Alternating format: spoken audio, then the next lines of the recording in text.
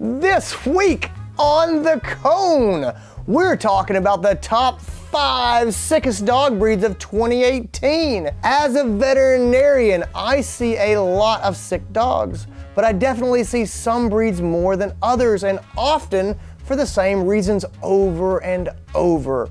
So which breeds have gone to the vet the most so far this year? Let's get into it. And now, one of the top 5 sickest vets on the internet, Dr. Andy Roark. I have got something so special for you today. This list is never before seen and based on medical claims through pet plan, pet insurance. So, without further ado, what were the top 5 sickest breeds and why? Counting them down. Number 5, the Golden Doodle. That's right. I'm calling Golden Doodles a breed, and they are coming in number 5 on our list. These are absolutely wonderful dogs, and my wife desperately wants one. They do have some common problems though. The most common reason the Golden Doodles come into the vet is general upset stomach. I'm talking nondescript vomiting and diarrhea here. My personal take on this is that Doodles love to chew and put things in their mouths. They also have a bad habit of eating things they shouldn't and raiding the trash can. This is especially true in younger members of the breed. I'm talking around 1 year old here. So it's something people who own these dogs need to be aware of. Another common cause for trips to the vet is allergies. So be aware that this is a problem in Golden Doodles and that they're prone to it. Number 4, the Yorkshire Terrier. The Yorkie is the only small breed on the list this year, and it's because of the same problems that plague the Golden Doodle. They tend to get upset stomach, and they are prone to allergies. In my experience, Yorkshire Terriers are less likely to eat non-food items like socks or stuffed animals than many of the large breeds, but they do have sensitive stomachs that can really go haywire when they get table scraps or foods that they're not used to. Just be careful about what they're allowed to eat and be vigilant on walks so they don't scarf up stuff they find. That's going to upset their stomach and really set them off. Number 3, the German Shepherd. The first dog I ever had in my life was a German Shepherd named Heiko. I have always had and will always have a soft spot in my heart for these dogs. They are the 3rd most common breed in to see the vet this year, and if you spent much time around them, you probably know why. The most common reason that German Shepherds are coming in is lameness. My guess is that this comes from 2 different reasons, and those reasons often overlap. Lots of people work these dogs doing guard work, police work, and or Schutzen, which is awesome if you've never seen it. The Shepherds are incredible at these chasing and grabbing activities, but there's an obvious risk of injury there. Also, this is something important to know, because of the conformation of the breed in the past with their sloped backs, they have a high likelihood of hip problems like arthritis or hip dysplasia. In some cases, I think German Shepherds have lameness because of how hard they go. In other cases, it's because of joint problems.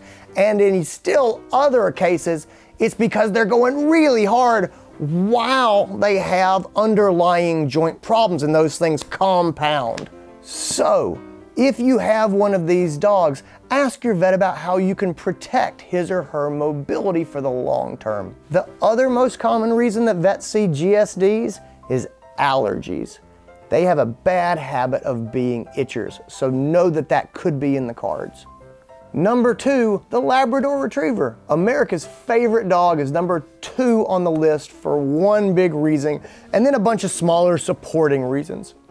The big reason the Labrador goes into the vet's office is probably not what you're thinking: lameness. Some of you said eating foreign objects, which they are bad about, and that would have been my guess too. But the most common cause for going to the vet and filling out a pet health insurance claim is lameness and limping.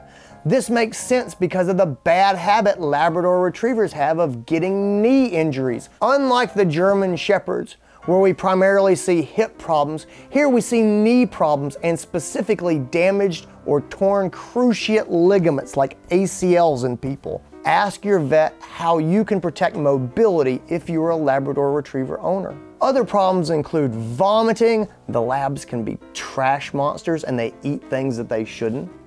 And allergies as well. And the #1 breed for visiting the vet this year, it's also my favorite breed, the Golden Retriever. Some of the top reasons that Goldens are coming into the vet clinic are lameness and upset stomach, just like in the Labradors. But unfortunately, the #1 reason they come in and ultimately file a claim with Pet Plan is for cancer. I've put off discussing cancer on this list, even though it is one of the top reasons pet insurance claims get filed for every breed that we've discussed. And it is the #1 cause of death in all dogs. The sad truth is the Golden Retrievers seem prone to cancer, and it's heartbreaking. If you have a Golden or any breed of dog, make sure you're getting annual examinations at the veterinarian and also asking your vet about any lumps, bumps, fainting spells, or changes in behavior as they occur. Don't put it off. If you see something, just ask about it. In older dogs, I recommend annual blood work if it's possible to try to screen for any kinds of cancers or other diseases that we might catch early. If you ever have questions about pets and cancer, I encourage you to reach out to your veterinarian with questions. And that is our show. I hope that you have enjoyed this episode. I hope it's something that's different and interesting, and it's definitely something that we haven't done in the past. Let me know if you like it, if you'd like to see other episodes like this, and we can make them happen. This episode of Cone of Shame was made possible by Pet Plan Pet Insurance. They provided us with the data, and we couldn't have talked about all this stuff without them. If you have questions about pet insurance, we have a whole Cone of Shame episode that talks about it. Until next time, please leave me any comments, anything that you're thinking about in the comments section.